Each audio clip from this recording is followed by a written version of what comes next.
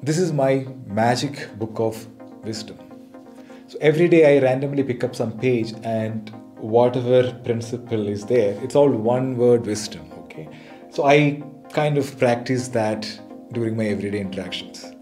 So I'm going to share with you some of these insights. Again, nothing sophisticated. I'm sure that most of these things you already know. Again, the power is in practice. Just see if you can practice, some of these principles in your everyday life. So let's get started. I'm going to pick up some page. Okay. Before you talk, listen. Listening is the highest compliment you can give someone. When you listen actively, the message is, I really value your thoughts and opinions, right? And listen to understand, not to reply. Listen with your heart, not with ears. Next one. Before you act, think. Think before act. Again, a simple but powerful reminder to pause, reflect, and make deliberate choices. Taking that moment to consider the consequences of our actions can help us avoid mistakes and make better decisions. You must have heard of this, right? Between a stimulus and response, there's a space. In that space, we have the power to choose. Okay, choose wisely. Next one. Before you judge, understand. Before judging someone, see things with an open mind rather than making assumptions. Try to understand their perspective and their story. Everybody has a story. Their behavior and actions are mostly influenced by their experiences, beliefs, and value systems. Try to understand that. Next one. Before you take, give. Give first. That's how we build strong, positive relationships.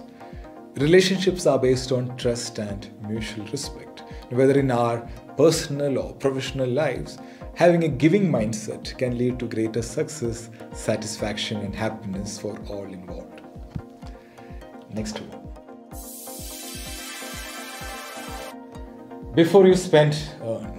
Spending less than you earn is one of the most fundamental financial concepts to understand and live by. So the basics are pretty simple, right? Earn money, spend less than you earn, save, invest wisely, and repeat the process. Don't spend money that you don't have to impress people you don't like. This is, I think, Deepak Chopra's quote. I love that. Before you pray, believe.